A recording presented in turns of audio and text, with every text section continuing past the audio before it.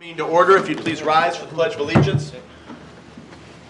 I pledge allegiance to the flag of the United States of America and to the republic for which it stands, one nation, under God, indivisible, with liberty and justice for all.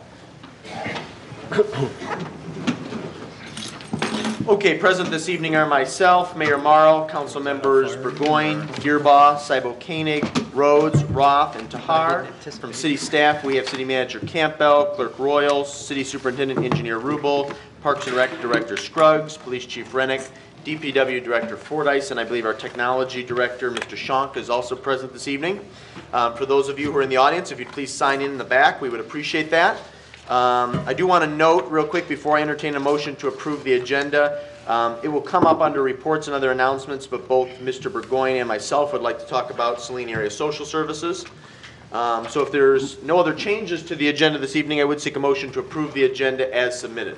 I would like to make a motion to approve the agenda, but dropping old business and doing that in another venue like the Chamber of Commerce or where it is more appropriate. Okay, so Mr. Burgoyne would make a motion to approve the agenda, removing item 14-142. Is there a second? There's no second, so that dies. Is there a motion to approve the agenda as submitted? So moved. Thank you, Mr. Gearbaugh. Is there a second? Second. Seconded by Ms. Cybo Koenig. Get you next time, Mr. Roth. All those in favor signify by saying aye. Aye. Opposed say nay. Ayes have it. The motion carries unanimously, I guess. There are no absences, so we'll dispense with that. We have two presentations this evening, the first of which is from our very talented and very visible Main Street Director, Bob Rosenberger, on behalf of Saline Main Street. Thank you for being here this evening, Bob. Well, thank you. I appreciate the opportunity to talk with you about one of my favorite topics, Saline Main Street. Let's look at the four teams. You should have a package. Did you all get a package? Yes. Cool. Thank you, Terry. Terry, appreciate it. She looks at me like, of course you have a package. Oh, God. Okay, so we'll start with design. The design team has been busy. Bee Bloom flowers are in place. You may have noticed that some of the flowers didn't fare very well a couple of weeks ago. But thanks to Nature's Garden, who is the company that's responsible for procuring and helping us keep the flowers growing, they found out what the problem was. Actually, the flowers drowned because there were, yeah, it's true. There were no holes in the bottom of some of the pots. And so anyway, Nature's Garden has replaced at their cost some of the flowers. So that's exciting. And I think it still looks beautiful downtown, despite the sort of flower calamity that we had. We also placed, thanks to Cindy Chupko, flowers at the entrance to Leather Bucket Alley. The team has been busy working on an architectural scavenger hunt, thanks to Councilman Jim Roth for his help in putting that together. The scavenger hunt is an opportunity there's one for kids and one for adults to go downtown, look around, see if you can find the pictures of the different architectural pieces downtown. It's going to be fun, and I think I think people will enjoy it. We kicked that off at last week's Thursday night concert, Summer Music Series concert. The historic horse trough has been brought downtown in conjunction with the Saline Historic Society. It's sitting in, I can never keep the parking lot numbers correct, but it's the one by Benito. It's 4, thank you. Anyway, it's by parking lot 4, and it's really kind of neat because it brings our history alive right downtown. And I just learned this kind of recently. If you get a chance to look at it, look for the dog watering bowls. They're there. It's cool.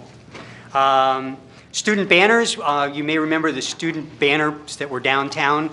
We did that in conjunction with the Saline Area School System, working with the art teachers. We had over 180 works of art that were produced by students from grades kindergarten through high school, and we petitioned a group of local artists to judge those. We were only able to choose 80. We wish we could have chosen them all, but we were only able to choose 80 because we only have 40 poles, and light poles, that is. And so we made the winning artwork into banners, hung them downtown, had a lot of people come downtown just to see the banners. To give credit to all the other students who worked so hard but weren't necessarily chosen, and thanks to Leslie Needhammer for allowing us to do this, we put all the original artwork on display at the district library. And ribbons were given to all of the participating students, whether their artwork was hung or not, as a banner. And ongoing projects, we have 2 that we're working on with the city. Merchant Park, we're working on the refurbishing of Merchant Park, and also the streetscape on Michigan Avenue. Moving on to the BES, or Business and Economic Success Team. We did bring one business in the last quarter into downtown, Gen Motion LLC. Took 101 South Ann Arbor Street and Suite 103, that's above my favorite cafe. It's a marketing firm, and it has 2 permanent positions or full-time positions. We did, at the same time, lose one of our icons, and of course everybody knows that Drowsy Parrot closed. Shame, but there it is. We welcomed a new team member to the Business and Economic Success Team, Karen Ragland. Joined the team, which is great. All of you who know Karen know that she brings a lot to the table and has already asked a lot of great questions and done a lot of great work. We do have a Spark coming to Saline in August, on August 14th, to present their starting a new business program. They do that every month in Ypsilanti. The 14th is a Thursday, and they're bringing it to Saline. It will be held at the Saline Main Street office, and it is open to the public. There is a small fee, but it's certainly great training if you're at all interested in starting your own business. We did, working with the Chamber and the city, create folders with pertinent information for downtown or anywhere prospective business owners. So it's a prospective business owner folder.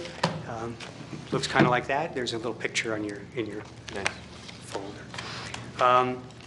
And then the market study that was petitioned last year and conducted through Saline Main Street, or through Michigan Main Street, I should say. The team is currently putting together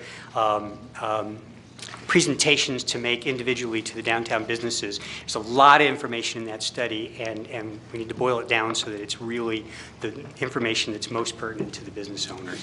So we'll be doing that. Moving over to the promotion team. During the quarter, we had two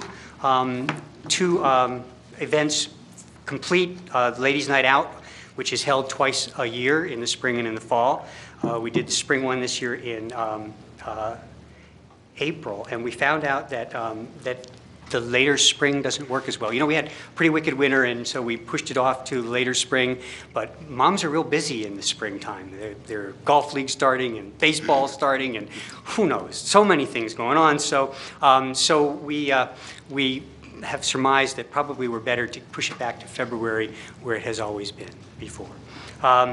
We also worked with the Saline Area Social Services and asked ladies to bring a ladies' item to contribute to Saline Area Social Services, and they did that. We delivered more than a dozen shopping bags, and that was pretty cool.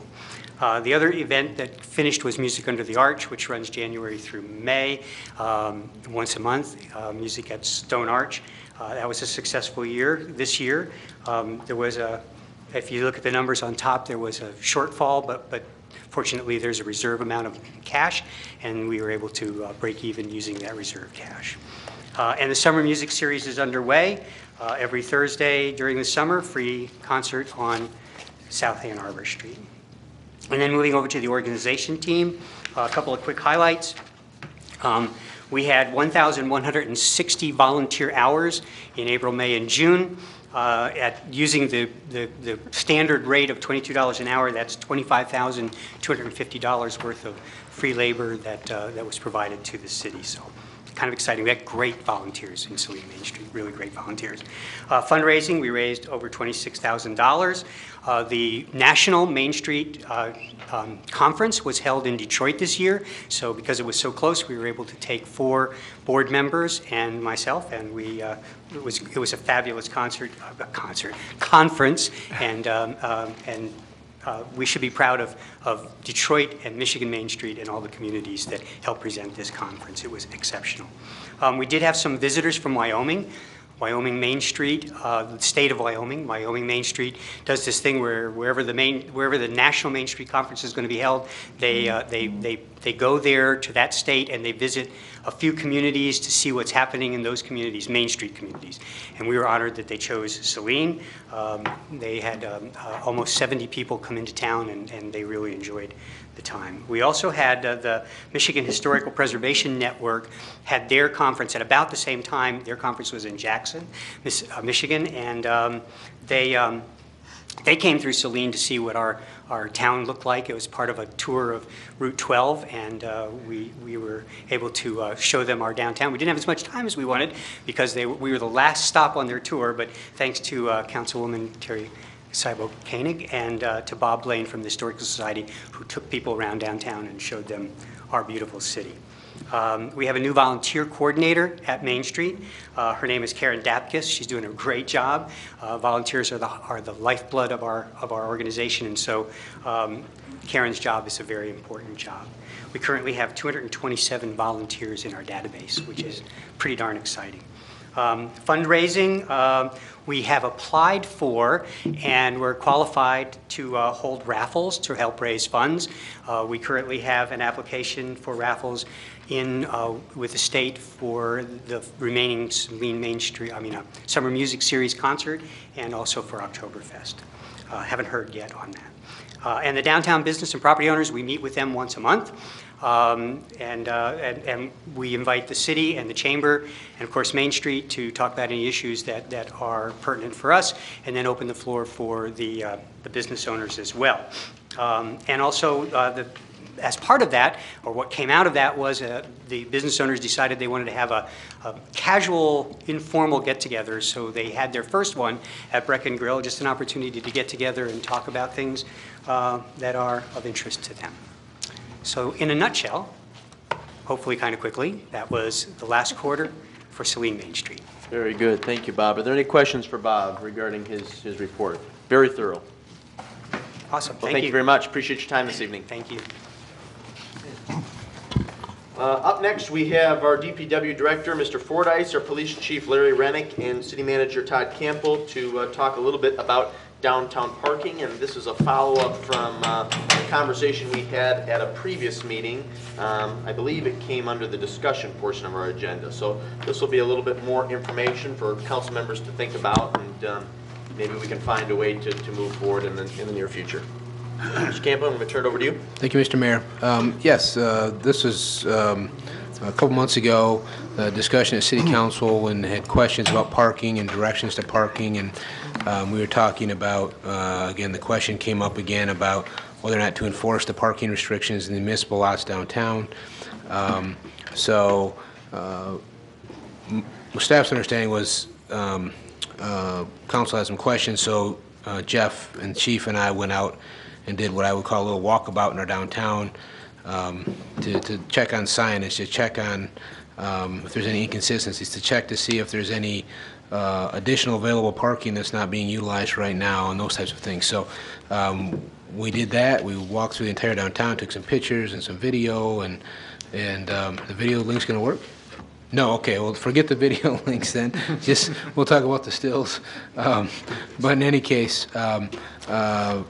we wanted to bring this back and show council just what the current status is, any deficiencies or not, and some other ideas, whether it be, there's been, discussions over the years about the decorative signage for the parking, downtown parking lots, and upkeep and the challenges of those and those types of things. So unless there's any questions or comments from me, I will turn it over to Jeff. Very good. Okay, thank you. So just a quick PowerPoint presentation of the downtown parking lots and the existing signage, what we found on our walkabout. We start here on westbound Michigan Avenue. We're just a little bit west of Harris Street, east of Hall, with a parking lot sign, this one suggesting to turn on Hall Street to get to parking lot 1. Then at the northwest corner of Michigan Avenue and Ann Arbor Street, we have on both sides of the light pole, the parking sign, pointing in both directions, effectively pointing to all of our parking lots. from both sides of that pole. On the diagonally opposite corner, southeast corner, similar signage there on both sides of the pole. This is in the westbound Michigan, sorry, that's actually eastbound. It's the eastbound lane, and then on that light pole, it's hard to see in this photograph, but there's actually on both sides of that pole a sign pointing south into parking lot 4. And on southbound North Ann Arbor Street, just as you're coming into the 100 block, 2 parking signs directing down McKay Street to parking lot 5. The opposite side of those same poles, one sign pointing west to parking lot 5. Oh, I want to go back. This one, if you look a little further down the left side, you'll see a sign on the light pole there pointing into parking lot 1. Now on South Ann Arbor Street, we're looking north here, just outside the stone arch. Again, both sides of those poles have the double arrows pointing towards parking lot 2, 3, and 4. Further down Henry Street, this is another double-sided sign pointing into the Henry Street entrance of parking lot 4. And then on East Henry, another double-sided sign. This is right at the entrance to parking lot 3. And this kind of summarizes where all those arrow signs are. Most of them are double-sided, not all of them, but the majority of them are. So they are, concentrated right in the core downtown area where the parking is located. We'll make a note of it later on in some deficiencies on the deficiency slide, but parking lot 2 does not have one of those standardized signs pointing into it. But it does have one of these signs. Actually, it has 2 of these signs. So these are the current parking lot restrictions, and this is on lots 1, 2, and 4. Lots 3 and 5 do not have any parking restrictions. So generic 3-hour limit between 8 a.m. and 6 p.m. Monday through Saturday, unless otherwise posted. So within each of these lots, there are additional postings and parking restrictions. The street parking in the downtown area, no parking 3 a.m. to 6 a.m., and then 2-hour parking from 8 to 6 Monday through Saturday. So some of the deficiencies, the one I mentioned already, that there's no standardized parking sign pointing into parking lot 2. East Henry Street, well, we were walking along on the north lane. There are a number of parking signs there, and collectively they're quite confusing. In fact, I can't recall ever seeing anybody park there, even though it actually is permitted between certain signs. So that's one deficiency. And then the otherwise posted regulations within those 3 lots. The purpose of some of them, such as that 2-hour parking on one particular spot within parking lot 1, we're not sure what the purpose of that is. And then the all-day parking that's within parking lot 4. There are additional restrictions. Parking lot 2 has some that are kind of based on how that property was brought together, and certain businesses have rights to spots during some hours of the day and not others. So those would have to stay, but there might be an opportunity to remove some of these or clarify some of them.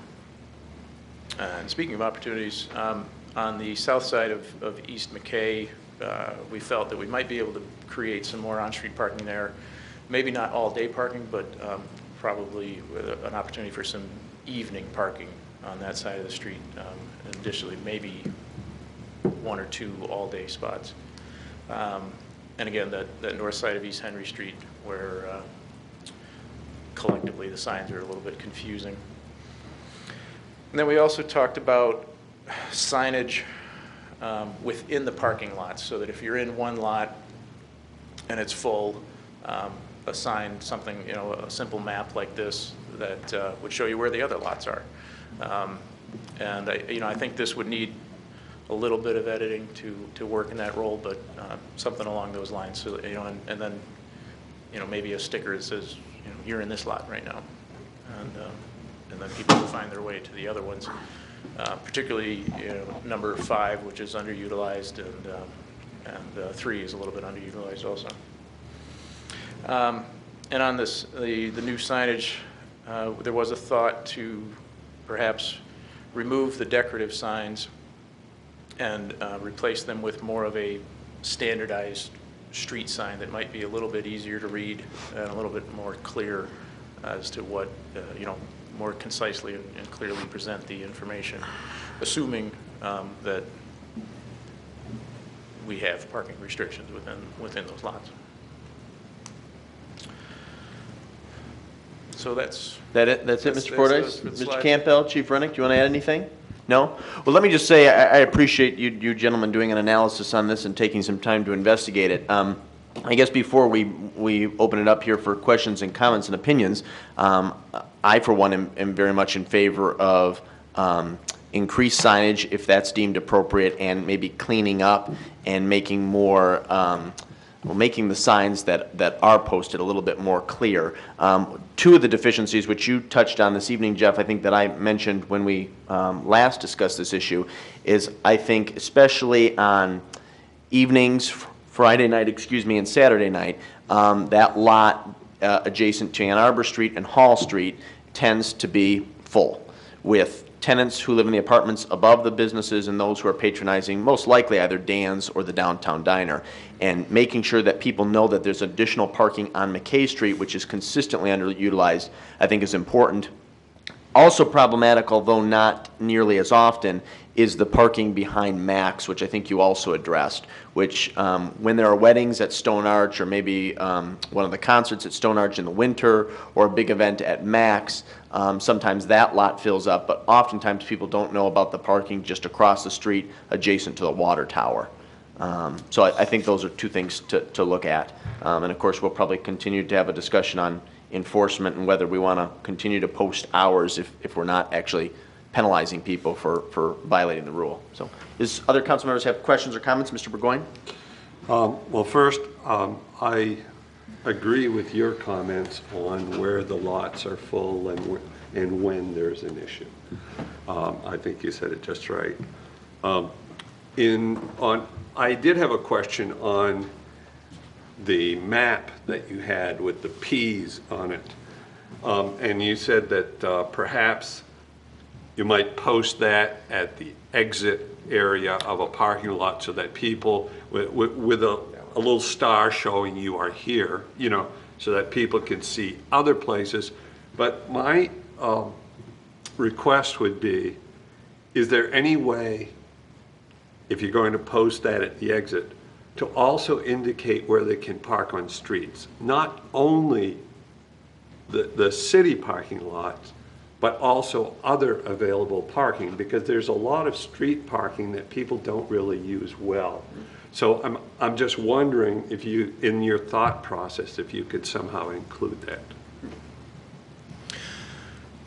Yeah, I'm not sure graphically how we would show that, but we could take a look at that and see if there's a way to. Well, a Google map of Earth with, you know, blank out where the parking lots are and so forth, perhaps. Or I don't know, just think up ideas. That's a good idea. Another comment I have is that all of these light green parking signs are very hard to see when somebody's just driving and distracted with their, you know, soccer mom with kids or whatever. It's not that easy to see those types of signs.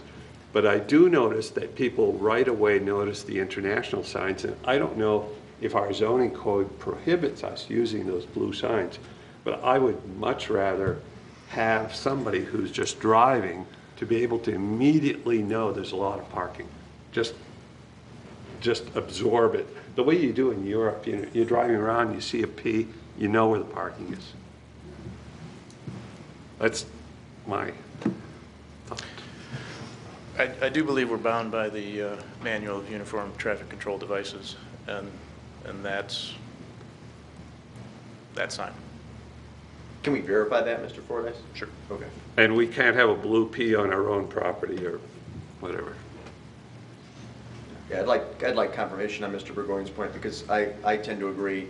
I'm not an expert on these things, but from all the political campaigns I've worked on, it was always a hard and fast rule not to use white signs, that they're just not as visible, not as prominent, and to use color, especially a bold, dramatic color, usually makes more of an impact. Okay, Mr. Hart? Yes, thank you. I would like to put in a word for simplifying the sign system. I'm not a signage expert, but I believe I've read that there's research that indicates the more signs you have and the more complex they are, the less information people actually glean from them. So if we're looking at revamping how we indicate parking around the city, it might be useful even to get some expert help, maybe through Main Street, some design help, or I don't know, maybe Jeff, you have resources for that too, but I just want to put in a plug for keeping it as simple as possible. Good. Mr. Rhodes? Mr. Fordyce, could you go back to the map that has the parking lots on it? And just a comment there. That one? Well, that one will work, Okay. just as well as the other one. And I know this is not the final thing, but the way the parking lots are laid out, coming up to the street, it looks like that's where you enter, and that's true of all of them except this one. Yeah, exactly. Somebody might be looking for a Right. way to get in there. Yeah, that's definitely one of the edits that I was thinking about prior to publishing that sign. Okay, thank you. Any other comments, questions? Mr. Gearbaugh? Just a question, on the height of those ones that are on North Ann Arbor Street, are those signs at a height that is recommended, or? I just didn't know if people are missing those because of the height and the trees or something, but. That's pretty much a normal sign height. The current standards for sign heights are, I think, what most people would consider high. They're intended in these areas to clear pedestrian heads, and so that places them up a little bit higher than you'd see on a rural road. Yeah, I was just wondering, because even that example right there, you can see the tree branches starting to block that sign. Yeah.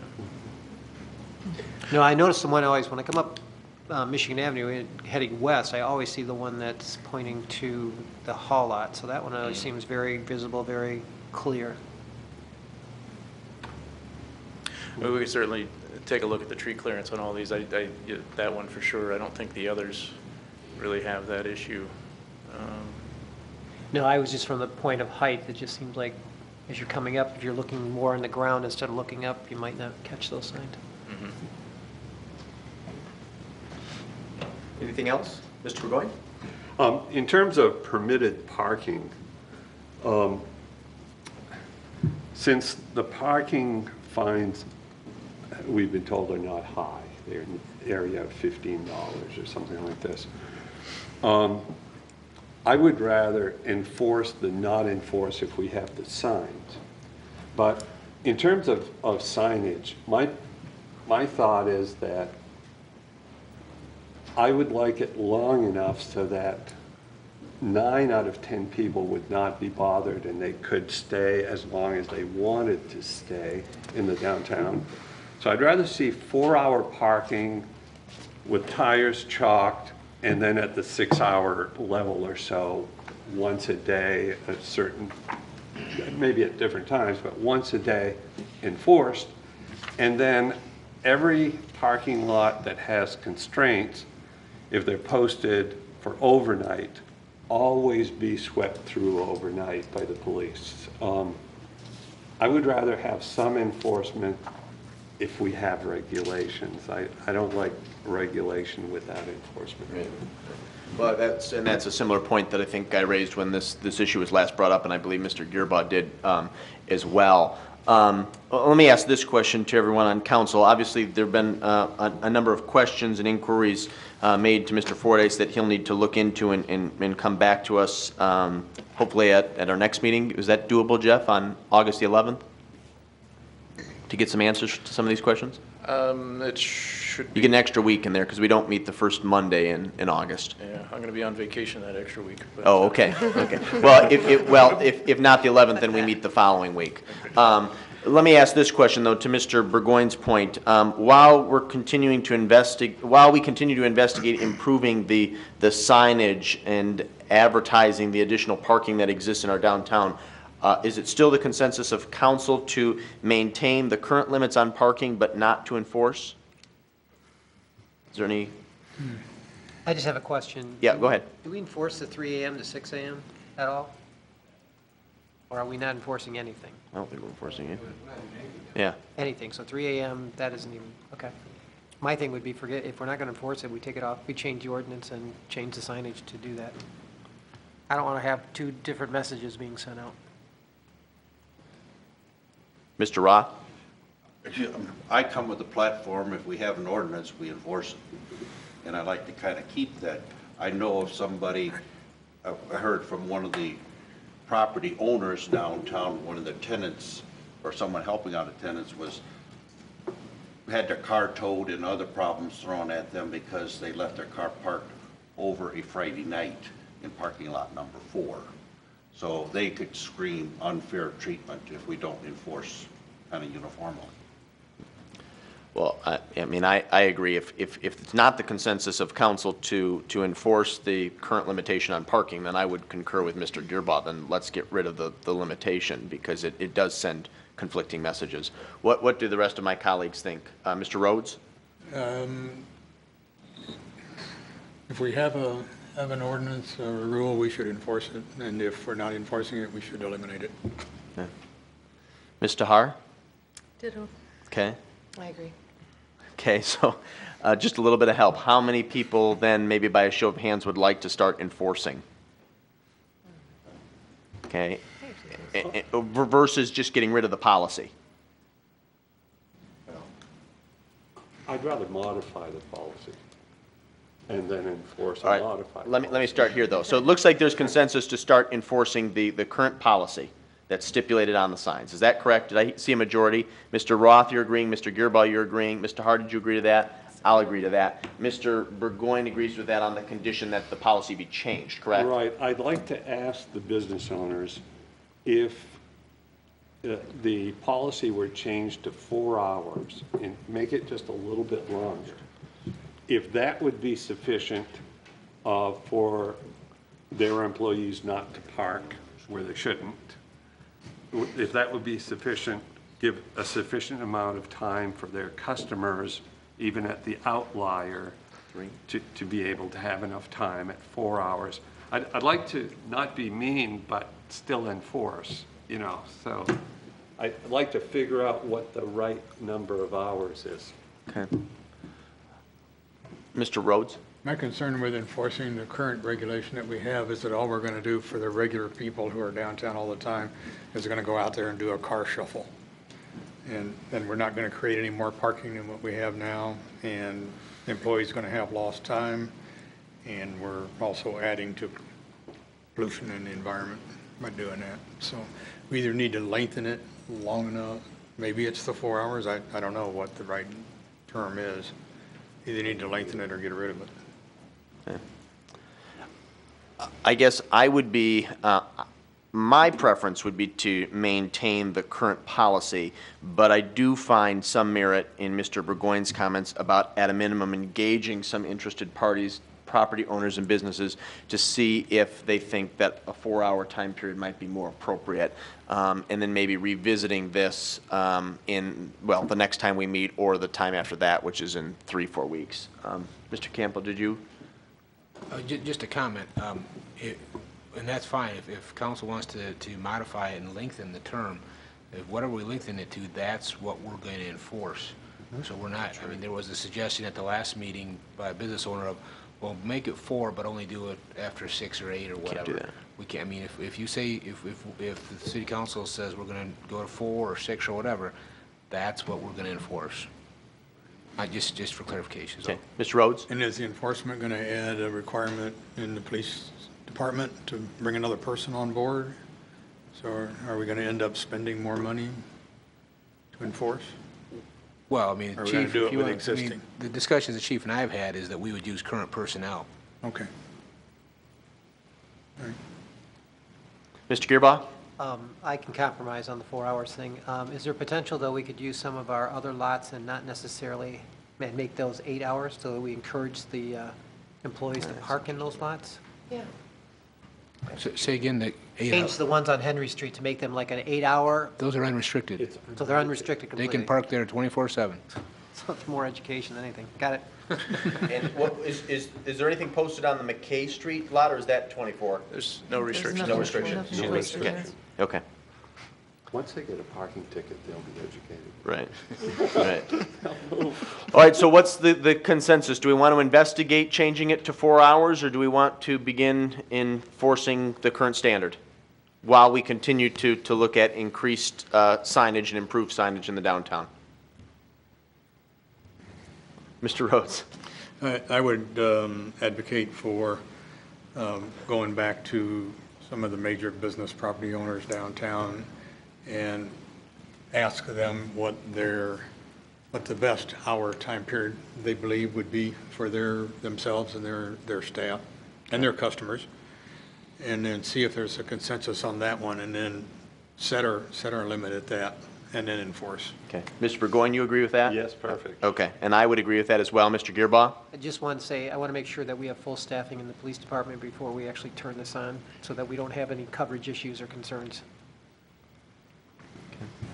Can you maybe, we're going to obviously We're going bring to talk this about back. that anyways, Yeah. but that's just another Can you make sure condition. that you confirm I that don't want and to put can any speak more to that? strain on our department until we have everything. No, that's good. Okay. Mr. Roth?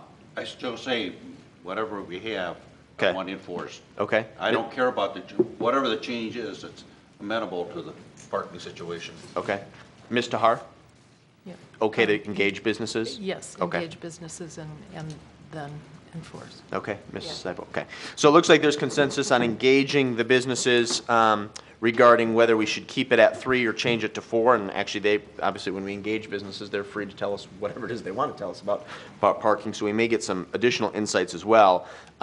Jeff, you'll come back at either our next meeting on the 11th or the subsequent meeting to address some of the questions and concerns that were brought up this evening. And then what else am I missing? I assume too, I just want to make sure we're clear on this. The lots that are currently unrestricted, no one is suggesting changing that, is that correct? Okay. Good. Feel like you have consensus? And Chief, you'll be able to talk to about the staffing issues when this comes up? Okay, good. Anything else? Okay. Gentlemen, thank you very much.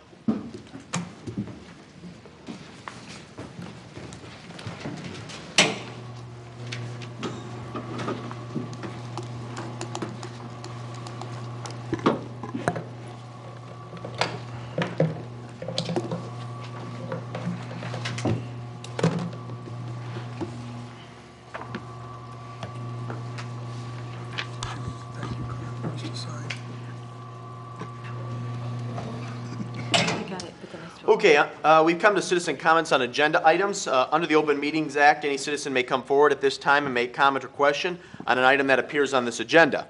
Comments will be limited to 3 minutes per person. Anyone who would like to speak is requested but not required to state his or her name and address for the record. Are there any citizen comments?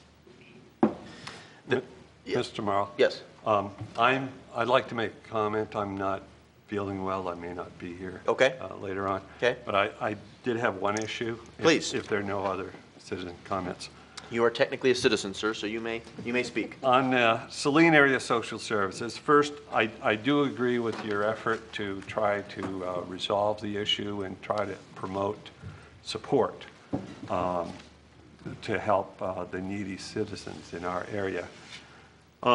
I do have a suggestion that I'm going to email to you, and I would like to be, I have some background in social services, and I would like to be included in the committee that is engaging in attempting to resolve this in any way that you feel I could be supportive. That's Okay. basically my Actually, I was working with, thank you, Mr. Burgoyne, I was working with Justine Meyer in the city manager's office today to schedule a subsequent meeting. So I will make a point to connect with her tomorrow and make sure that you're aware when that group is going to meet. Okay? And if you have to excuse yourself at any time because you're not feeling well, that is certainly fine, and hope you feel better soon. Are there any other citizen comments? No, then we move on to the consent agenda. The following consent agenda will normally be adopted without discussion. However, at the request of any citizen or council member, any item may be removed from the consent agenda for council discussion. Mr. Gearbaugh? Mayor, I'd like to remove C14-143. That's the Monroe Street Street listing? property, correct. Okay, so that will go under, let's see, that'll be the first thing under new business, Mr. Gearbaugh. Thank you. Okay. If there are no other changes to the consent agenda, I would seek a motion to approve the consent agenda as amended. So move. Second. Thank you, Mr. Rhodes, seconded by Councilmember Gearbaugh. All those in favor signify by saying aye. Aye. Opposed, say nay. Ayes have it, the motion carries unanimously. We move on to old business, item 14-142. This is a resolution supporting Proposal 1 on the August 5th, 2014 ballot. This will be a motion to approve or not to approve the resolution in support of Proposal 1, urging residents to vote yes on Proposal 1 on the August 5th, 2014 ballot. Is there a motion? Move to approve. Thank you, Mr. Rhodes. Is there a second? Second? Seconded by Ms. Seibel Koenig. And if the clerk would please take note that Mr. Burgoyne exited. Okay? Do you want to discuss your memo since council actually postponed this subject to the attorney's review? Sure. Thank you, Mr. Mayor. As the mayor just mentioned at the last meeting, there was a concern whether or not council was acting legally by supporting Proposal 1 with the resolution. And as you see from my memo, after discussions with City Attorney Scott Smith, he is in agreement that in fact, no, the City Council is not breaking any laws by supporting Proposal 1 via a resolution.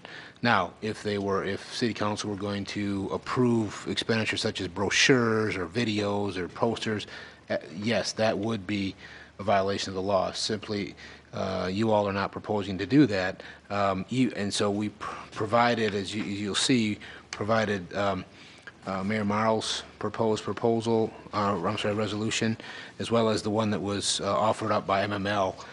Both of them are fine. That's what Mr. Smith has opined.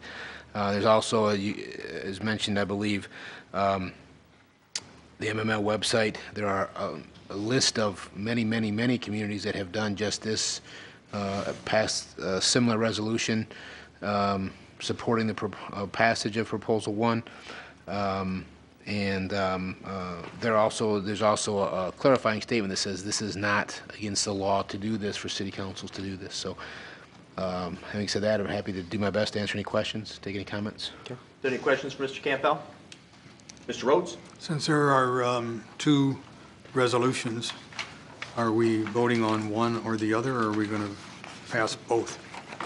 Well, the way I would interpret the motion, since I submitted the first resolution, I would interpret the motion that we would be approving that resolution. And as you can see, if you compare it with the original one from MML, it's just wordsmithed a little bit to reflect what I think is more this council's voice and my voice individually. But the purpose and the point of each is the same. So if council members would prefer to approve the one that was submitted by MML, that's fine with me. Well, my intent when I moved it was to approve yours. Okay. I wanted to make sure that everybody was clear. Okay, very good. Any other questions, comments? Okay. Well, then it's been properly moved to approve the resolution in support of Proposal 1 on the August 5th, 2014 ballot. All those in favor signify by saying aye. Aye. Opposed, say nay. Ayes have it, and the motion carries unanimously. We move on to new business, and of course, we have an additional item per Mr. Gearbaugh's request. This is item 14-143. This is to acknowledge receipt of the July 14th, 2014, memo from City Manager Campbell to approve the 207 Monroe Street property listing agreement amendment with the Charles Reinhardt Company. Is there a motion to acknowledge receipt?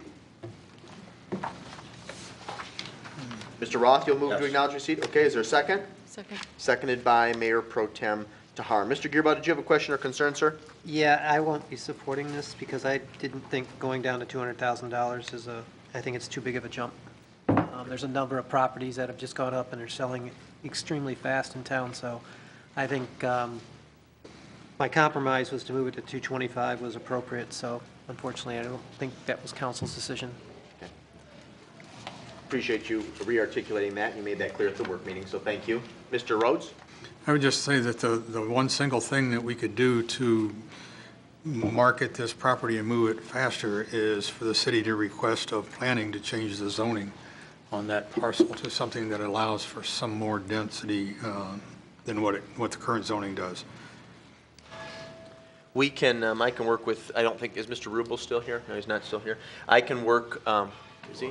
Okay. He's out in the lobby. Oh, okay. Well, I can work with staff to maybe make sure this is added as a discussion item at our next planning commission meeting, per Mr. Rhodes' request. Can't guarantee results, Mr. Right. Rhodes, but we can Understand. certainly discuss it. Thank you. Good suggestion. Are there any other comments regarding this motion? No, that's been properly moved by Roth, seconded by Tahar to acknowledge receipt. All those in favor signify by saying aye. Aye. Opposed, say nay. Nay. Ayes have it.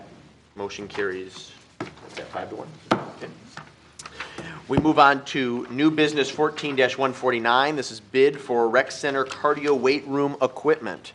This will be a motion to acknowledge receipt of the July 16th, 2014 memo from Parks and Rec Director Scruggs and to approve or not to approve the contractual agreement with All Pro for a planned replacement program for 3 years at a cost of $76,510 and to authorize or not authorize the mayor to sign the agreement. Is there a motion? Move to approve and authorize. Thank you, Councilmember Rhodes. Is there a second?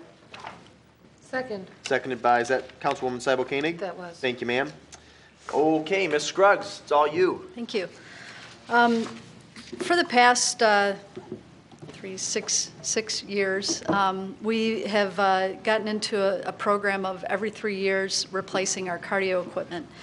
And our lease has, or not lease, but our 3-year agreement has come to an end.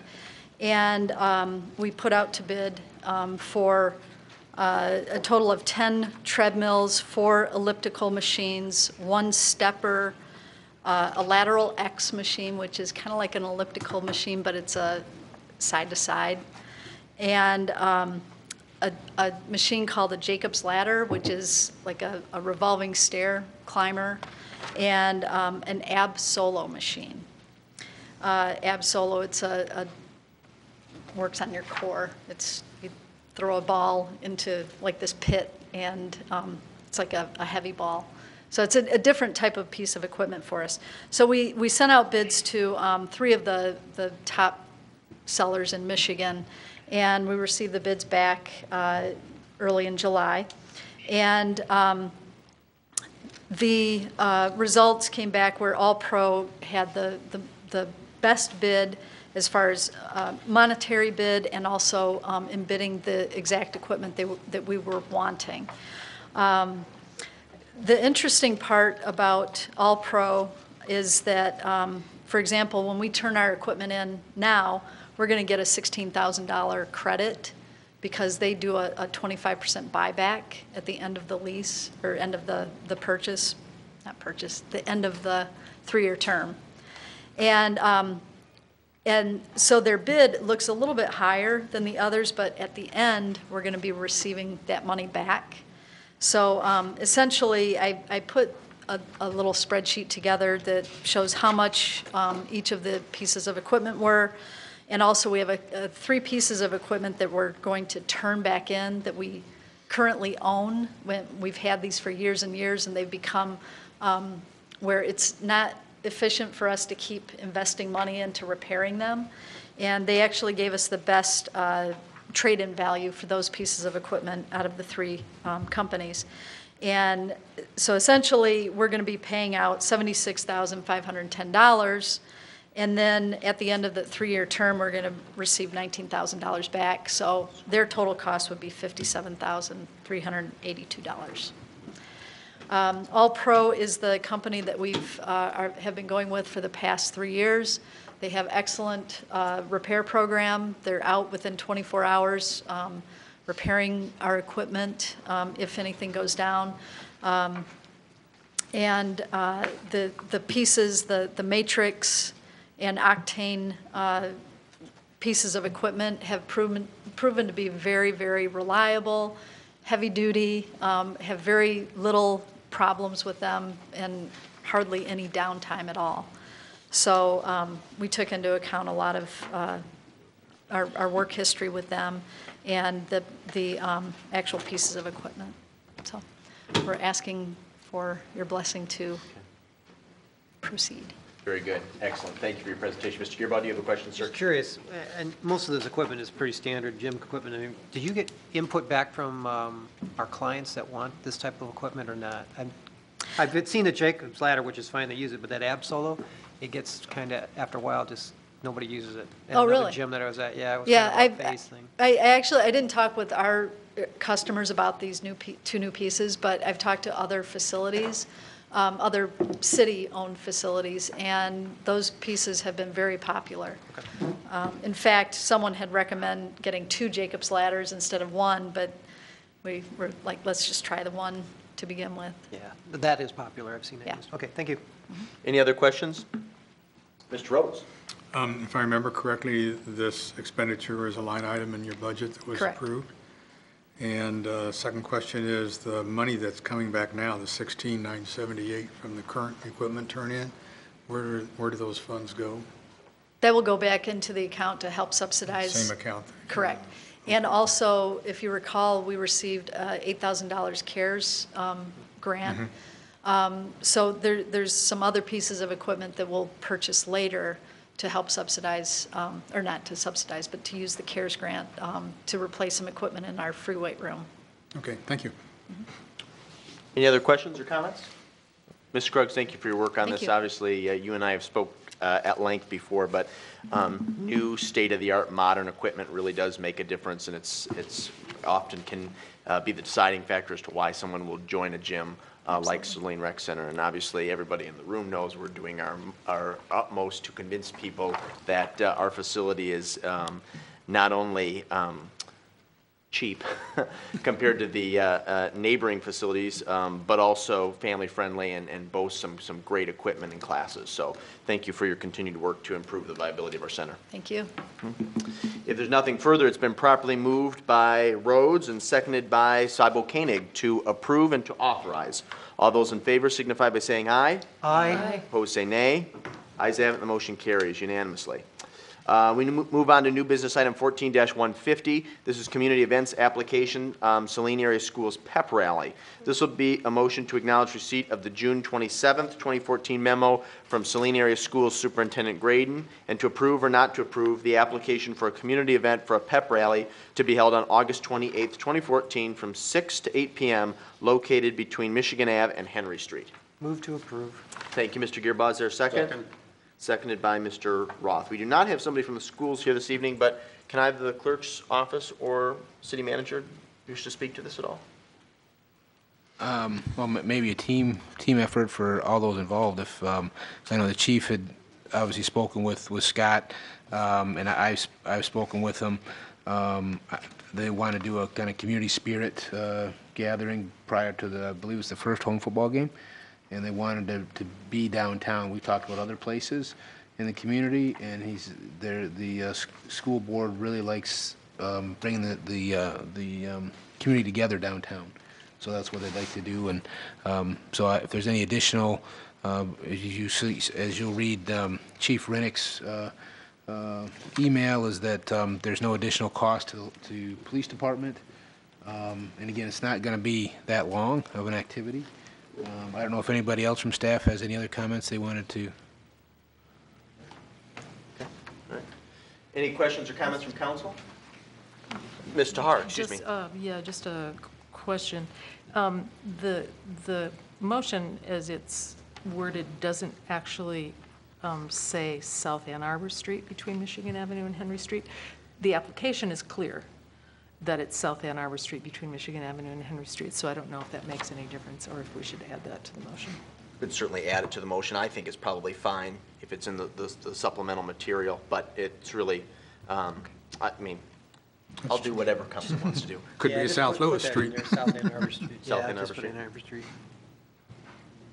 Located between Michigan Ave and Henry Street on South Ann Arbor? Yep. Yeah. Yeah. Just that little addendum? Yep, Okay. that's fine. Okay, you're good with that, Mr. Gearbaugh? You're good with that, Mr. Roth? Yes. Okay. The motion is modified in a very informal way. Okay. Thank you for that clarification, Mr. Har. Are there any additional comments? I guess mine would be, and I actually been planning to speak to Superintendent Graydon on a separate issue, but one of the things I would encourage them to do, since this is a new event and hopefully it's successful and something that's done for years to come, would be maybe to reach out to Main Street and see if there's an ability to partner. Have you already done that? Okay, very good. Just seems like a great opportunity if you're going to get a number of students and parents and other stakeholders downtown. We want them to patronize our businesses. Yeah, very good. Glad that collaboration's happening. If there's nothing further, it's been properly moved by Gearboss, seconded by Roth. Again, please note the addendum at the end to include on South Ann Arbor Street to approve. All those in favor signify by saying aye. Aye. Opposed, say nay. Ayes have it. The motion carries unanimously. We move on to new business item 14-151. This is community event application waiver for showmobile rental fees. This will be a motion to acknowledge receipt of the June 24th, 2014 letter from the Saline Community Fair President Kevin Ernst and the July 10th, 2014 memo from DPW Director Fordyce, and to approve or not to approve the request to waive the showmobile rental fees above and beyond delivery and return charge. Move to approve. Thank you, Mr. Gearbaugh. Is there a second? Support. Supported by Councilmember Rhodes. Mr. Fordyce, do you care to comment at all? Do we have a guest from the Saline Fair? Thank you for being here. Both of you gentlemen are welcome to come up. Okay.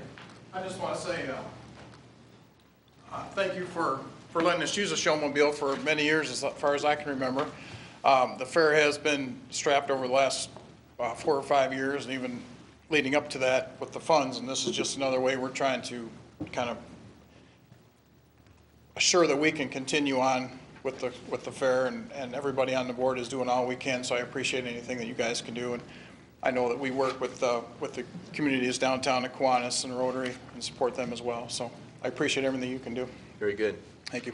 Mr. Fordyce, do you have anything you'd like to add, sir? Nothing much more than in my memo there. Council granted a similar waiver 2 years ago. Last year they paid the full rate. The showmobile is on site for at least a week to 10 days, and we only charge for the dates they actually use it.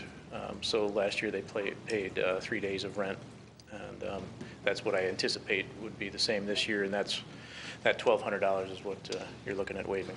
Okay, very good. Are there any questions for either the applicant or Mr. Fordyce? No? Any comments? Mr. Rhodes? I support this motion to waive because it is, in fact, the Saline Community Fair, even though it happens to be held outside the city limits because there's not enough room in the city to do it, but it used to be held down on Henny Field a number of years ago. And it's one of the remaining vestiges of our agricultural heritage, and I think it's important that we support that. Very good. Any additional comments?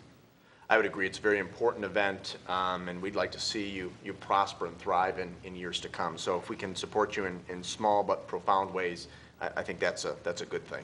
Okay? Thank you for your work on this too, Mr. Fordyce. If there's nothing further, it's been properly moved by Gearboss, seconded by Rhodes to approve. All those in favor signify by saying aye. Aye. Opposed, say nay. Ayes have it. The motion carries unanimously. Thank you for your time this evening. We move on to new business item 14-153. This is Harris Street soil boring bid proposal.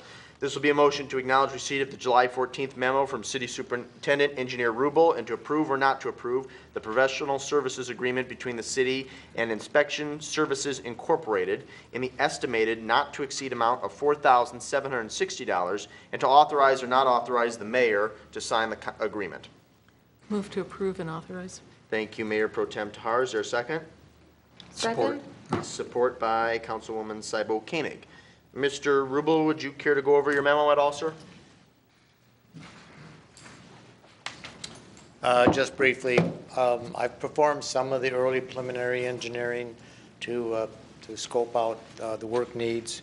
And one of the first consultant items we need is a geotechnological investigation of the pavement structure underneath the pavement so we can determine what type of reconstruction it needs. And then the results of this report will wrap into the design requirements coming later this year. Very good. Mr. Gearbaugh. My question is, I know this is a company that did, in your memo states Northview and Wildwood, but we've had problems with what was done in Northview and Wildwood with the street sinking and failures. Well, it wasn't as a result of the testing, it was a result of the material product that was used on Okay. Rosebud. I just want to make sure, because I know there was concerns at that time, so that we don't have a repeat, and make sure that the inspection services Yeah. are up to par, so. Okay. Yeah. Any other questions or comments? Why don't you stay put, Mr. Rubel, because you're on deck for the next motion as well. Okay. Well, if there's nothing further, it's been properly moved by Mayor Pro Tem Tahar, seconded by Councilwoman Cybo Koenig to approve and authorize. All those in favor signify by saying aye. Aye. Opposed, say nay. Ayes have it, the motion carries unanimously. Moving on to new business item 14-154. This is contract payment request number 7 at wastewater treatment rehab project accounting status. This will be a motion to acknowledge receipt of the July 14th, 2014 memo from City Superintendent Engineer Rubel and to approve or not to approve pay request number 7 in the amount of $55,077, as submitted by the contractor Franklin Holwerdel Company. I probably butchered that name. My apologies. Okay. Is there a motion to approve or not to approve? Move to not approve. It's been moved by Mr. Gearbock to not approve. Is there a second? I'll second for discussion. Okay. It's been seconded by Mr. Rhodes for discussion. Mr. Rubel, do you care to go over your memo? Well, just a cover letter, basically, of what the engineers have reviewed with the contractor and what payment he's eligible for at this time, based on the work that's been accomplished. Okay. Very good. Any questions for staff?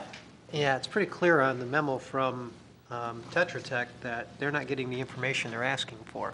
So what I've learned is when you don't get the information you're asking for, you don't pay. So I'd like a little clarification as how concerned are they as not getting the information that The they information they're asking for is not related to the items that are being paid, though.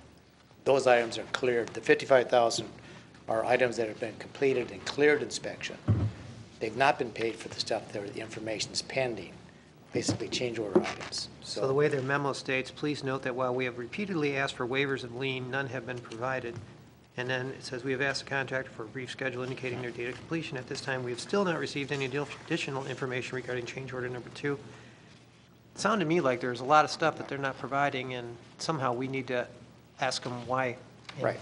And by not paying them Right, would be correct. one of the ways to get that information. Right, but that's not, it's not related, that information is not related to the items that are authorized to be paid. Those are items that are being held back and whose money is being held back. We have a contract agreement that, we have a contractual agreement that we can't really override legally, I don't think, because we are obliged or responsible to pay for what's been completed, but we don't have to pay for what's not completed. And so the money for what's not completed is still in the balance.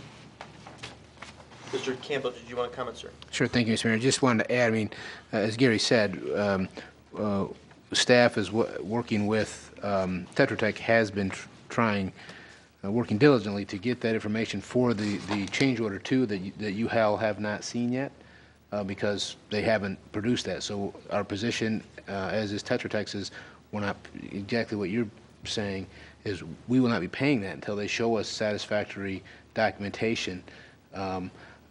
And if I remember right, it has to do specifically with removal of cleaning out numbers of gallons of one of the holding tanks, or I can't remember which, as part of the project.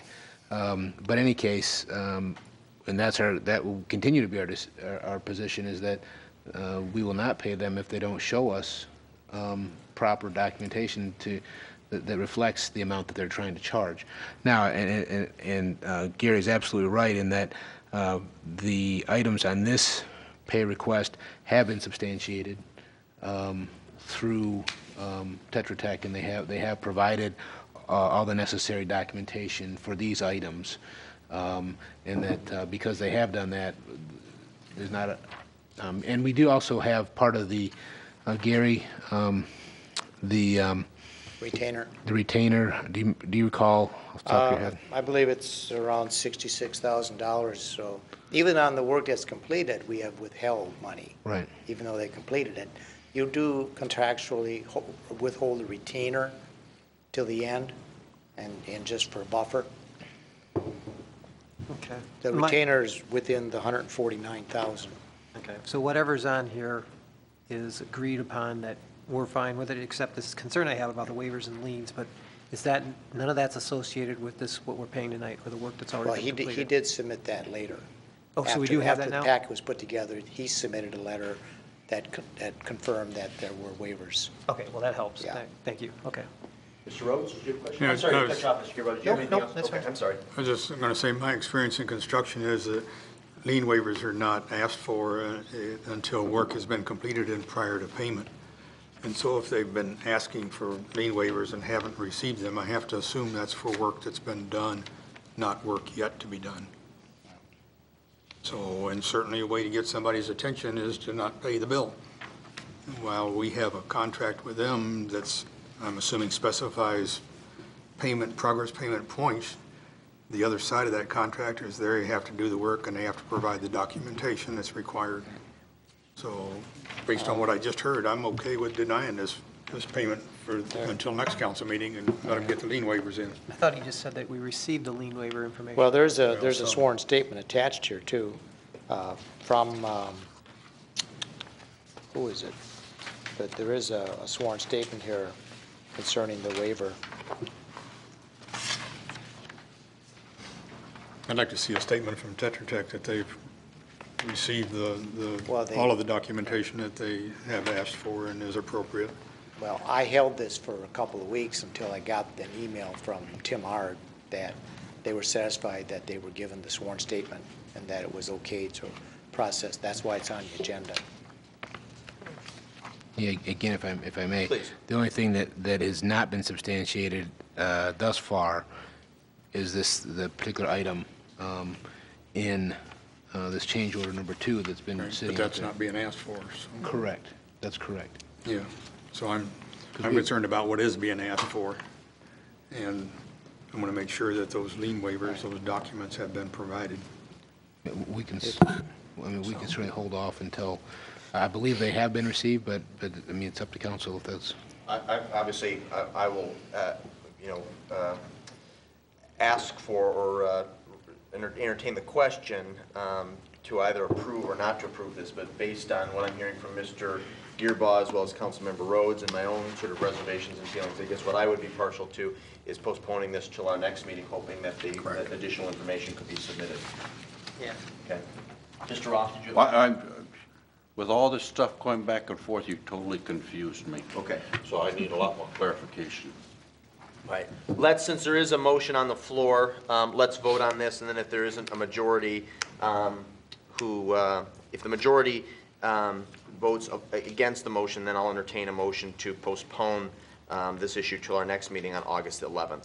So it's been moved by Gearboss, seconded by Rhodes, not to approve. All those in favor signify by saying aye. Aye. Aye. Opposed, say nay. There are no nays? Yeah, I would rather have just had that motion withdrawn rather than vote negatively to pull it back. I was confused by what you said, I Well, guess. so my apologies. So let me take a step back. So if you recall, I think the issue came up 2 meetings ago when we were approving the employee contracts. And many council members had concerns, and those motions were tabled to the subsequent meeting. Well, Mr. Roth and I talked because he had many concerns and questions about the parliamentary procedure that was used. And in my subsequent research, and of course I think I articulated this at the last meeting, the appropriate verbiage is usually to postpone, not to table. But to make a long story short, what I also learned was it's really not acceptable to remove a motion once it's been properly moved and seconded. It is perfectly fine after subsequent discussion for the mover and the seconder to vote against their motion if new information has come to light. But generally, the way it's interpreted in parliamentary procedure and the Roberts rules is once that motion is made and once it's seconded, it no longer belongs to the mover and the seconder. It's the group's motion, if that makes sense.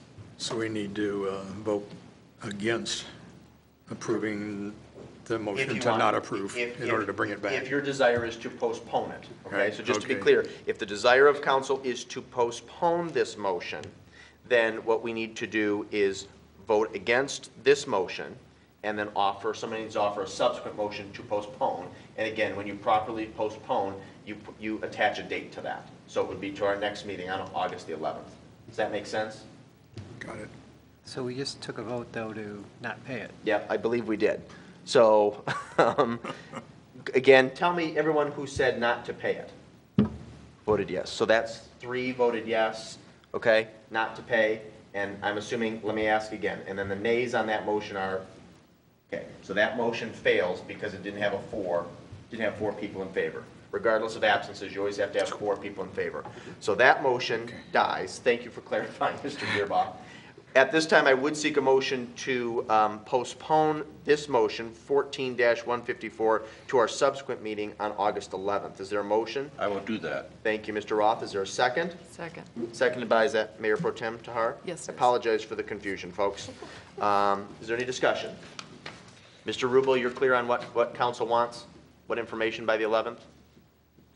Sort of. Okay. Are you clear? Can you talk to him about what we want? Yeah, I mean, again, but yes, we will Okay. make sure we have everything. Okay, thank we you. can get. All right, so it's been properly moved by Roth, seconded by Tahar to postpone this motion until our next meeting on August 11th. All those in favor signify by saying aye. Aye. Opposed, say nay. Ayes have it, the motion carries unanimously. We move on to our last new business item of the evening, 14-155. This is telephone system update. This will be a motion to acknowledge receipt of the July 15th, 2014 memo from Technology Support Coordinator Schonk and to approve or not to approve the bid from CTS Communications in the amount of $12,533.19, which includes phone equipment, training, and installation for the city's telephone system upgrade. Is there a motion? Move to approve? Thank you, Ms. Seibel Koenig. Is there a second? Second. Seconded by Mayor Pro Tem Tahar. Mr. Schonk, the floor is yours. Okay, good evening. In front of you, I kind of outlined the project in a nutshell. Our current phone system has been in place since roughly March 2008, so about 6 years. And over that time, it's been pretty good. Unfortunately, we've kind of hit a roadblock where we're at right now. Kind of key components are failing, and because of its age, there's really no way to repair them. It's just a matter of replacing them. So along with replacing them, as I've listed kind of in the memo, there's some really great kind of modern features that will help kind of all around make things quicker, better, faster for not only residents, but also city staff. So.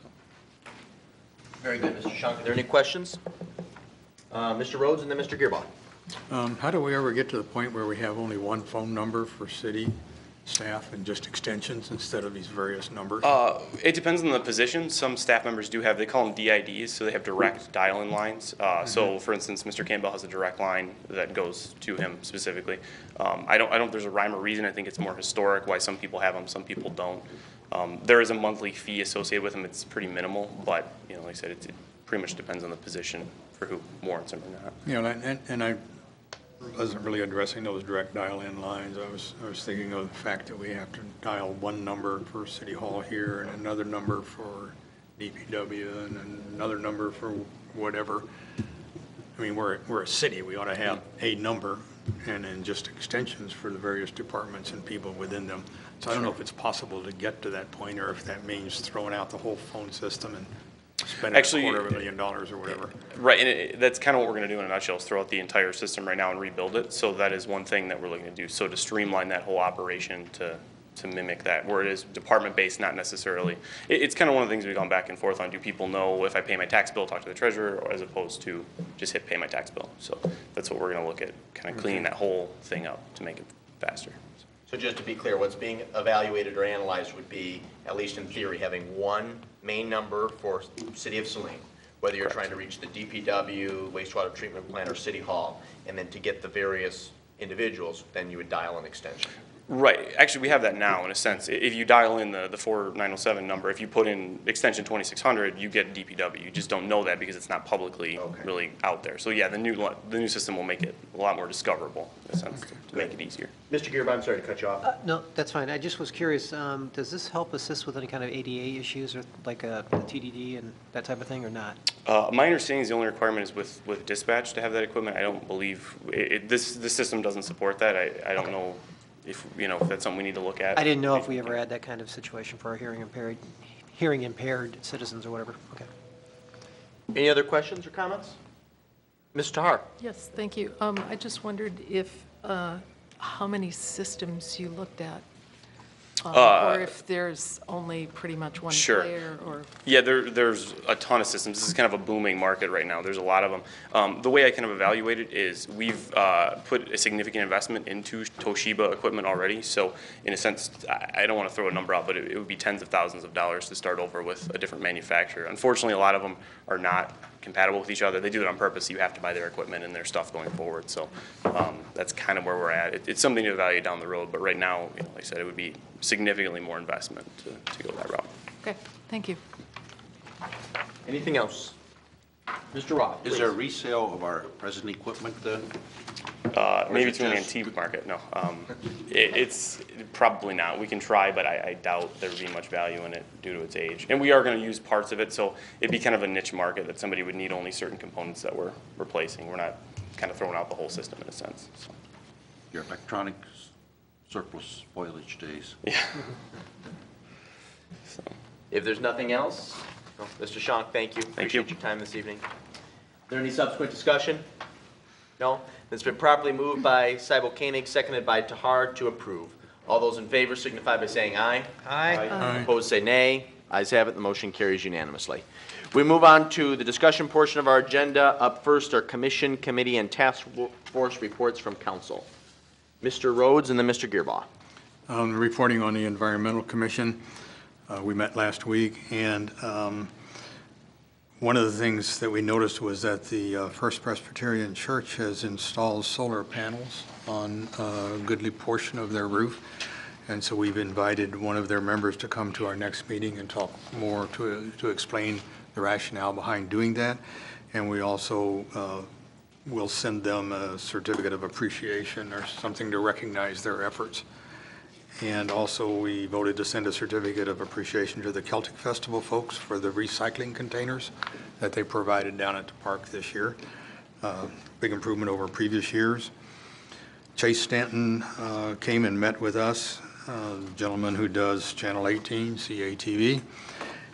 We have 3 public service announcement videos that have been completed, and we went over new potential ones. And he will be working with Leslie Needhammer, who's the point person from the Environmental Commission for those public service announcements. We have one more Saturday that we set up at Farmers Market, and that's on August the 16th.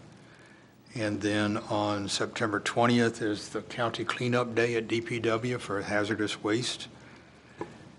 Let's see, under the Lend-A Light program, Bruce Westlake has gone to several businesses with a representative from Batteries and Bulbs to talk with them about changing their lights over to LEDs and the advantages of it. And the reason it's called Lend-A Light is that we lend them LED lights to install and see how it works in their particular environment. Saline Post did a training session at the library to teach people how to post blogs and announcements. And Leslie again attended that and will be again our point person on blogging on the Saline Post. And then we had a fair amount of discussion about the new recycling program and the concerns about the 96-gallon recycle carts that were voiced at our last meeting. And so the commission would like to suggest that the city meet with the homeowners associations of those condo units primarily that did not have the space to store, or at least said they didn't have the space to store those units, and who had rules against keeping them outside their units, to meet with them to see if it's possible to, one, either modify their rules to exempt these particular recycling carts for outside storage, or to establish some centralized areas for the recycling within those associations. And we understand that will probably make it a little more difficult for those residents to recycle, and we are sorry that has occurred, but it would be better than them not having an opportunity to recycle at all. And that's the primary business that was carried on. Oh, one last item, Steve and Julia Dybel had triplet boys, And so we have made them honorary members of the Advisory Council for Environmental Commission, and in 18 or 19 years, we look forward to having them sit with us. Won't be me, though, it'll be somebody else there.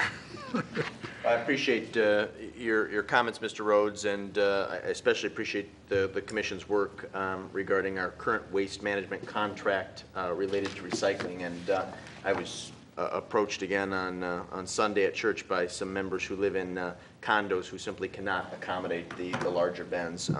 But if you happen to have subsequent conversations with citizens, or if anybody at the dais does, as we talked about at our last meeting, we're going to continue to investigate having a central location too in town where people could conceivably drop off recycling as well. But your work to find other options and alternatives is greatly appreciated.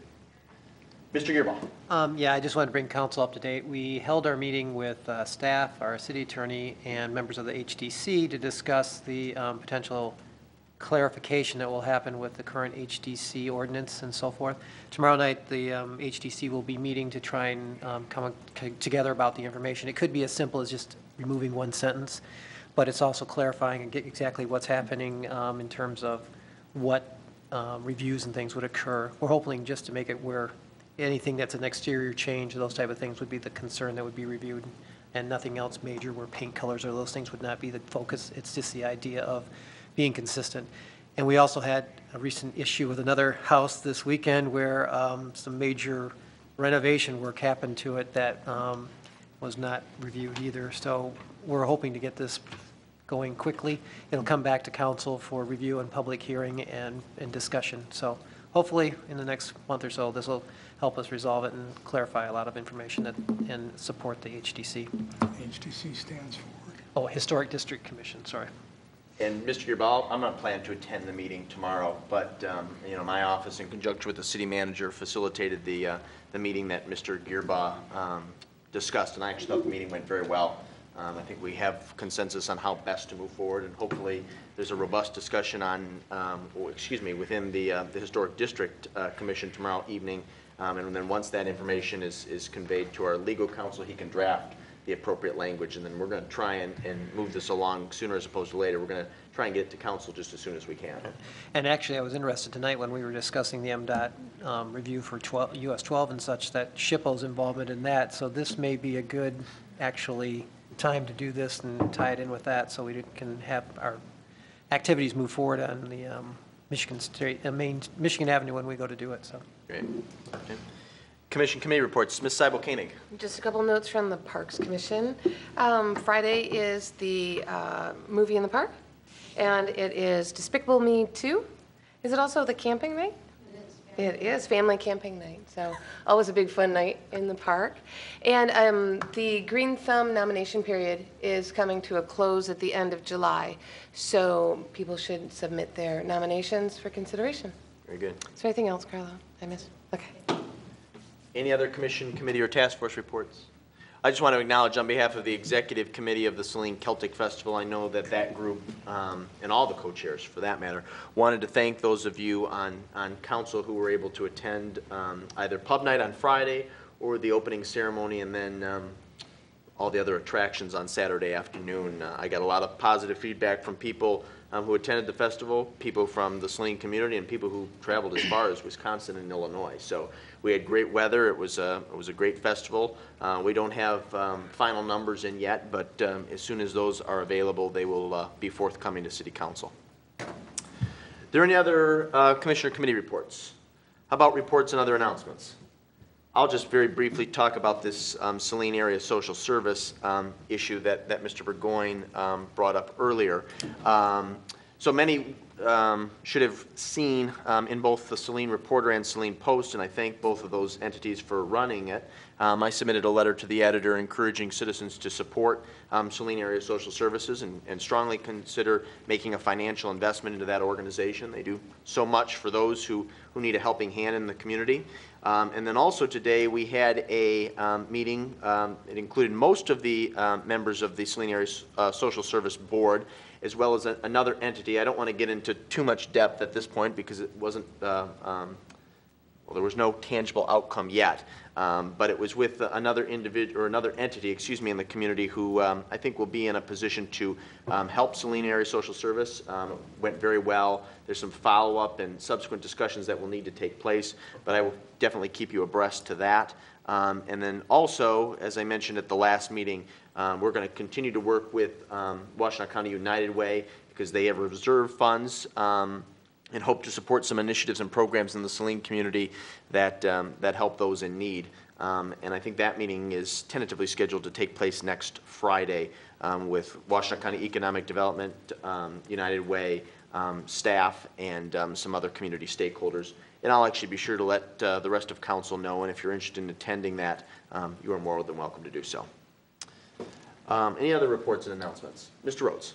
I just remembered the crowdfunding work group that you asked to be assembled was and met. And Chris Miller from Adrian attended. He and Representative Jenkins are the ones kind of push the whole thing.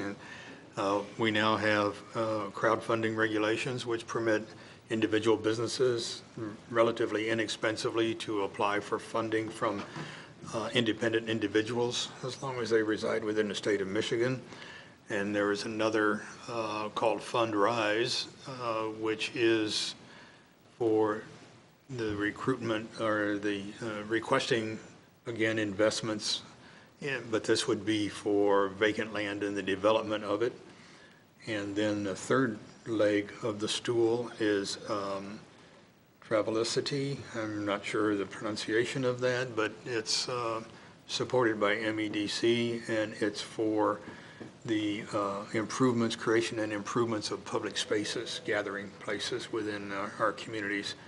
And I think that last one might be of some assistance with us as we move forward with Merchant Park or Merchant Plaza. There's another meeting of that crowdfunding group coming up in a couple weeks. I don't know the date of it. But I believe it's the 31st. I'm sorry? The 31st. 31st. Oh, At that's 8 a.m. true. Ms. Seibel-Koenig was there. Yes, I was. Yes. Excellent. Thank you for that. And I actually spoke to Executive Director Art Trapp on Friday, and he said it was a good meeting, had a real robust discussion and learned a lot. So please keep us in the loop, Mr. Rhodes. Are there any other reports or announcements? I just have one, a very nice thing. Yesterday I had the honor of attending Carl Weller, who's the founder of Weller's in Saline, his 90th birthday party. It was a surprise for him down at Weller's, and he was pleasantly surprised, to say the least. Councilmember Roth's wife Joan was there. I think Mr. Roth had a prior commitment, but I think you were there in spirit. Is that correct, Mr. Roth? Definitely. Yeah, and so he has done so much for this community over the years, and founding that business when he did brought a lot of attention and energy to our community. In fact, you should see pictures of that property when he acquired it. He really had a vision, and that vision is still alive and well today. So if you see Carl out and about, be sure to wish him a happy birthday and many more years of health and happiness. If there are no other reports and announcements, we'll move on to Town Hall Facilitator. I believe this is you, Clerk Royal. Yes. I know it seems like it's a little bit out, but at the last year's SWAT meeting, we had discussed, or the council had discussed having a town hall facilitator come in for those meetings. So I want to, Lou Bender does a lot of I know he does police and he does the Clerks Institute, and he's very good at bringing people together and keeping people on track. But his schedule is very busy, so if we want to look at him coming in and helping, I need to find out so that we can get him scheduled. And just to be clear, Clerk Royal, for those in the audience and those at the dais, this would be different than our strategic planning retreats that we have as a council. This would be a town hall to engage our citizens on one topic or multiple topics. Right. Okay. Mr. Campbell. Thank you, Mr. Mayor. Actually, this was a discussion at the previous strategic planning sessions, and it was the thought was to for this coming would be fiscal year 16 that this would actually take place of I mean, that was the discussion. Okay. So, I mean, we can certainly do whatever council would like us to do with that. That's why we brought this about, in that it was staff's understanding that council wanted to do a town hall type meeting for their strategic planning. What is council's opinions or thoughts? Mr. Rhodes? What's the cost to bring this gentleman in? Approximately $2,000 a day. And are we multiple days, we thinking, or No. no? Again, from, in my mind, it would be a one-day, Right. probably, 2 or 3 hour event. Similar, I believe similar, I wasn't here, but similar to my understanding of some of the town hall meeting that was conducted for the blueprint and those types. So that my understanding was there was like 350 people, which is very, very successful. So that was when you all were discussing it. That was what I was envisioning in my head. Okay, I didn't know if he would have some involvement before and or after pulling information together, and is that more days, more hours? Right. Staff, we could certainly clarify that. But yes, exactly right. He would work with staff to get up to speed and get direction of exactly what it is that the council want him to do. And I would certainly echo Clerk Royal's comments. Lou Bender does a great job. He's very well respected. I've been to a few of his seminars and such over the years, and does a very good job of, as Terry said, bringing folks together. So, Real quick, if council decides to pursue this and investigate having Luke facilitate a town hall meeting, since it's based on the assumption that it will be advertised and promoted to the public, the other thing that I would be very interested in, not that there'd be anything wrong, in fact, it'd be great to have 350 people show up, but you need to have tight control and have a lot of structure and a real firm agenda in order for there to be cohesion and for something tangible to come out of that. So that would just be my initial thought. Mr. Roth? I got a couple questions. I'm Please. not sure what the topic or the agenda is going to be and what the expected outcome is going to be for that type of expenditure. Sure. Thank you, Mr. Mayor. Well, again, as I mentioned, as I understood the direction of the discussion at the most recent strategic planning sessions last fall, early winter, was that in place of this, in place of the typical strategic planning work sessions, that you all would utilize this to bounce off ideas and thoughts and see where is this where the community wants to see the city head. So there would be that component of here's the current strategic plan, and if there's any, obviously, my thought process there would be an analysis of this is what we're working on. Here's some results thus far. And then if council members, I mean, that would be up to you all if you wanted to propose some additional topics in addition to the current, to see if you all wanted to see any changes in the current strategic plan going forward, or continue on as is, similar to what we do now, minus obviously the team building components that you all do. But so that would be that's what I have envisioned in my head. Thank you. Now, I was wondering if we could include perhaps looking into the future for streetscape for Michigan Ave and US 12 improvement that could be added as a part of it, because that's a vision. We need public input to envision that project. Sure, absolutely. Could that all fit together in that package? I don't see why not. In fact, if you recall, Mr. Roth, currently in our strategic plan that has been reviewed and of course adopted for the past, in the last many years, there's a section that talks about infrastructure. So I think that's perfectly germane and appropriate. Then addressing the cost factor, how much difference is this particular person versus what we've had in the past? What's the increase? Let's see, Mr. Petrock is, he again, he does a lot of it, service back to the community, and he considers Saline his community. even though he doesn't live in the corporate limits, but usually around 1,800 or so. But you may recall in those discussions, he'd be happy to do that, but he's not familiar with you addressing that large of a potential large crowd. So he'd be happy to continue on the way we've been doing, using him, but for this, he'd be happy to oblige somebody else as well. Thank you. Any other thoughts?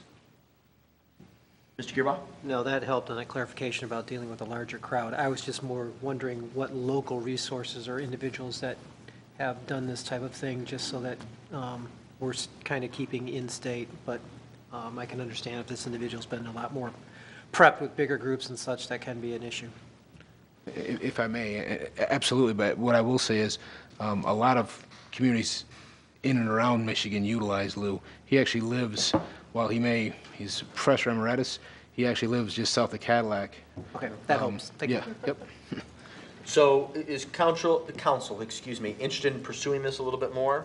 Having Luke come in to facilitate a town hall and entertain a much larger audience than we have in the past? Kind of a little more scope of what he would do exactly, Okay, because sure. town hall is a little bit different than courses related to management and supervision, so. Can you engage him, Clerk Royal, and maybe come back on the 11th with a little bit more substance? Yes. Okay, Yeah. very good. Does he have a website or something up with some information that we could look at individually in the meantime? He does, but it was having some problems. That's why I didn't send it out to you. So I will check and see if it's up and running, and if it is, I will send it all to The you. URL. Yeah. Okay, yeah. Hopefully it has a video of him running one of these.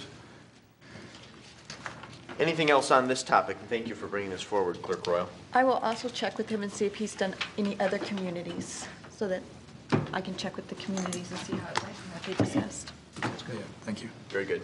Okay. So this will be coming back as a discussion item on the 11th. Okay, last but certainly not least, on the discussion portion of the agenda this evening is the police department change to 8-hour shifts. Chief Rennick, do you want to come forward and discuss this a little bit, and then we'll entertain any questions that council members have. Good evening. Well, with the retirement of Theo Helms coming much quicker than we had anticipated, he had originally told us that he was going to retire sometime in January of 15, but he's finding it much more difficult to build a home in Florida and work. So if any of you have built a home, I guess you'd probably understand that. And so he put in his letter of retirement for August 23rd, and as a result of that, it's just putting such a strain on the police department as far as 12-hour shifts. I had a meeting about a week ago, even before the letter came in, or actually 2 weeks ago, even before the letter came in from the president of the union, voicing some concerns about officer safety, trying to find people to work, and it's becoming increasingly more difficult with the manpower that we have to fill the shifts efficiently. And it's easier to fill an 8-hour shift than it is to fill a 12-hour shift.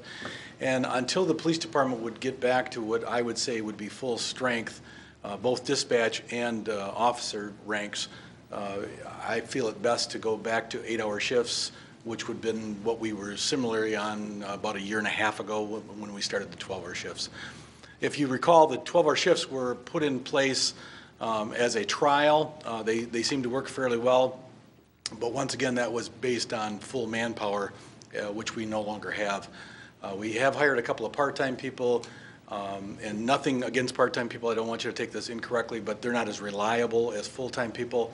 They have other lives, and so when we need somebody to work, they are not always available, and that makes it very, very difficult, and we end up having people work 18 hours, which is dangerous to themselves. And so in an effort to correct this, I'm proposing that we go back to 8-hour shifts until this equalizes itself, which may take a significant amount of time, because even hiring new people with the training that we have with our field training officer and our communication training officer program, that alone can take 12 to 15 weeks, plus the time to advertise, plus the time to do backgrounds. And so I'm not suggesting this is going to be a short thing, but it certainly could be a year and a half before we'd actually get back to 12s. Any questions for the chief? Mr. I kind of wondering far as, I understand the predicament you're in. I kind of wondered why you couldn't foresee something like this happening, that there could be possibility that you'd need more staff or what it would be, knowing that a retirement was going to be coming up, so you've been better prepared for such. And I thought also as far as looking at our, when it was agreed upon hiring more, or for keeping our dispatch for 24 hours instead of just 12 hours. I don't think we've replaced dispatch people, so there seems to be a delay in hiring procedures, even though you know that it takes more time for back out things. I'm just thinking that there's been kind of a delay money-wise. I don't know what caused it, but we should have been more proactive going ahead with this. I look at far as making a change so quick on these people that they may have had planned their lives around the 12-hour shift. Some of your current staff, it may cause some hardship there. They have to alter plans. And I didn't know whether you took that in consideration or you had, how you worked that out equitably, that it's a problem that administratively was kind of neglected. You can't blame it onto your employees. So I mean, that's where I'm coming from. Okay. It just Yeah. isn't. To me, it looks like some of this could have been avoided and planned for in consideration for your employees, instead of jumping in and saying within 2 weeks we're going to do this, where they were planning their lives around a 12-hour schedule and how they could have things. They may have booked vacations. They may have had other commitments that they're involved with. Now you're throwing a monkey wrench into it. So I'm just thinking, where is this thought process coming from? Is it administrative cause? How we can head this off and be better prepared? Well, I think the department was prepared. We had anticipated, like I said, that Theo was not going to retire until January, which would have given us 5 months to take care of the hiring. We are in the process of hiring dispatchers. As a matter of fact, we're working on a background on one dispatcher as I speak. We're looking at also hiring a second dispatcher. So hopefully sometime within the next 4 or 5 months, dispatch will be taken care of. But as I said, the problem is the training time that occurs here, and there's not really an anticipation for that. As far as the part-time people, we had planned on hiring 2 more part-time officers as well, but we are finding that the part-time people are not as reliable as the full-time people. And as far as if officers had made previous plans, we will honor those. We will honor the plans. I understand that this is going to be a hardship for them, but it's also a big hardship for the city. And the union president came to me voicing his concerns on officer safety, and that got my attention very quickly. Officer safety is #1 for the police department, and if we can't keep our officers safe, then we need to look at doing something else. This is why we had to do this at a moment's notice. If Theo had not put in for this, it may come to going back to 8s at a later time, but it would have delayed it by 4 or 5 months, which would have given the officers plenty of time to adjust for it.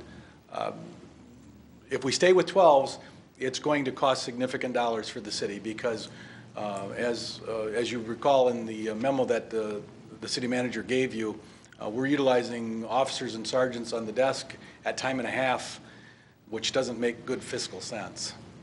Well, I agree with that, but you pointed out a couple times that it takes a long time, and you're looking at far as you can't have reliable part-time people. But once you'll know that, then let's go to full-time people, so you have reliable staff. So I mean, I'm kind of questioning the planning ahead. And I think that even where we're at right now, we need to expedite what we're doing to get your staff at the level that it is safe. And the safety definitely is an issue, but I think we as council trying to afford you the budget to work with, but it's not happening for us to provide that for our officers. I guess I would disagree that it is happening. It's just that it takes time for it to happen. And unfortunately, we had made a job offer for one of the communication officers who halfway through the process decided that he no longer wanted to be employed here, which meant that process had to start all over again. you know, it'd be nice to be able to see into the future, but I could not have seen that happen. Are we unique in our predicament? No, we are not. Any other questions or comments? Mr. Gearba? Just comments, I think that we've had a lot of significant changes in policy impacts that have not necessarily made it clean and clear for the chief or for the city manager to operate quickly, and a lot of these changes have come at a last-minute notice. I think that Theo's announcement, it happens in any organization when you have a number of individuals that are changing and management changes and staff are retiring and leaving. I'm going through the same organization charge. But our priority right now is to make sure the safety of the city occurs and our officers. And I think there's been some other issues that have come up that have been impacting operations. So I think as we move forward, doing this is probably what we're going to have to do at this point. And I'm going to stay out of it because you're making the decision. You guys are hired to do this job. Let me kind of piggyback, if I may, Mr. Gearba, if you're finished. Yes. I didn't want to interrupt you.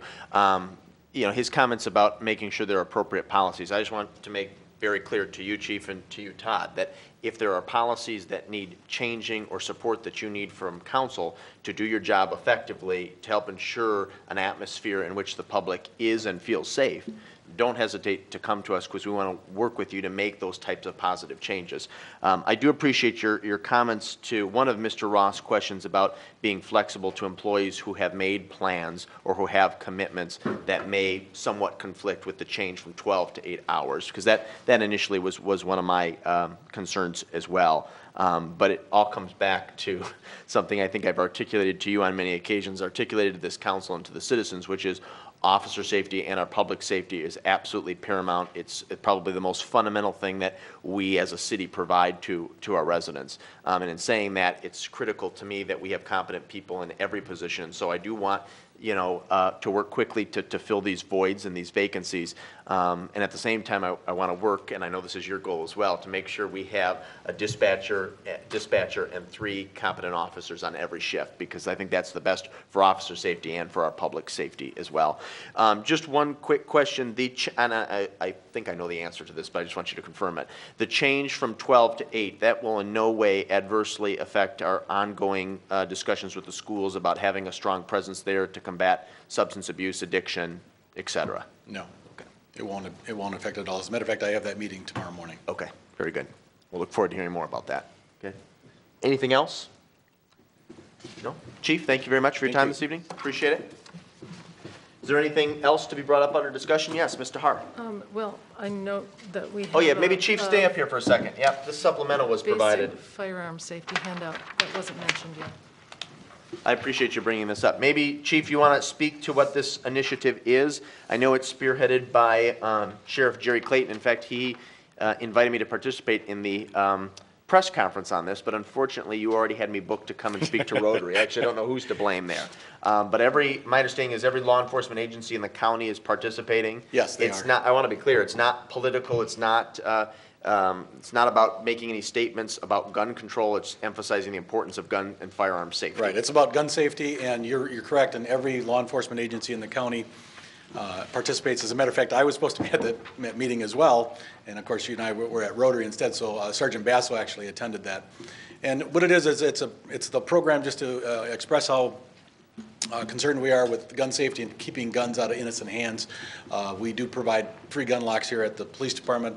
Many other police departments in the county provide those as well, and it's just a matter of trying to make our community safer. And I know that the sheriff is really trying to promote this and enhance this program and initiative, and maybe you can follow up with him or some of his subordinates. But one of the things I've offered him in the past, if they ever want to do an event in conjunction with this in Saline, we would be happy to assist in coordinating that or even providing space. Absolutely. Thank you. Is that sufficient, Mayor Pro Tem? Okay, Yes, thank very you. good. Thank you. If there's nothing else to be brought up under discussion this evening, we'll move on to the public comment period of this agenda. Under the Open Meetings Act, any citizen may come forward at this time and make comment or question to City Council. This public comment period will be limited to 3 minutes per person. Anyone who would like to speak is requested but not required to state his or her name and address for the record.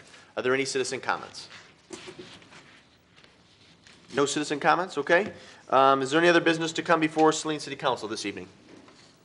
We have meetings, if you recall, our schedule is a little bit different in the month of August because we're off the first Monday, mainly to accommodate our folks in the clerk's department as they get ready for an election. So we'll be meeting on the 11th and the 18th. And remember that we have a 6 p.m. work meeting on the 11th to discuss street funding and also bonding for MERS, a regular meeting at 7:30, and then another regular council meeting the following week at 7:30 p.m. Since he left earlier, I think at this time we should excuse the absence of Councilmember Lee Burgoyne. So moved. Second. Thank you, Mayor Pro Tem Tahar, and seconded by Mr. Gearbaugh. All those in favor of excusing his absence signify by saying aye. Aye. Opposed, say nay. Ayes have it, the motion carries unanimously. And now I would seek a motion to adjourn at 9:27 p.m. So moved. Thank you, Mr. Gearbaugh. Is there a second? Second. Seconded by Mayor Pro Tem Tahar. All those in favor signify by saying aye. Aye. Opposed, say nay. This meeting's adjourned.